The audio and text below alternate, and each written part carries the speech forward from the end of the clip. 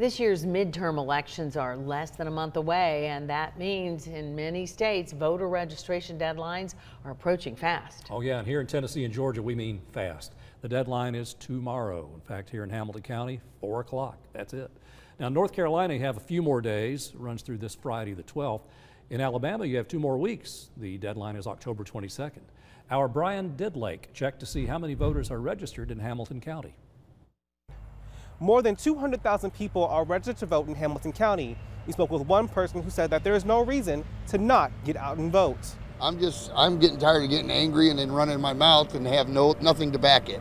So now I'm trying to step forward and do what we're all supposed to do as Americans. It's been 10 to 15 years since Mark Versalotti registered to vote, but he believes this midterm election is an important one. He says that the current political climate has created a divide in this country and says that if we want better representation, it's time to get up, be heard, and vote. We need to get out and vote regardless of what age you are, 18 to 150. It really doesn't matter. But you know, if you claim to be an American, whether you're liberal, conservative, Democrat, Republican, middle of the road, it doesn't matter. You need to vote. Carrie Stillman is the administrator of elections and says that there's an uptick on the number of registered voters. There's a lot of interest from the public in this election. Historically, voter turnout for midterms is low in Hamilton County, but Stillman says the number of new voters is significantly larger than in previous years. We saw about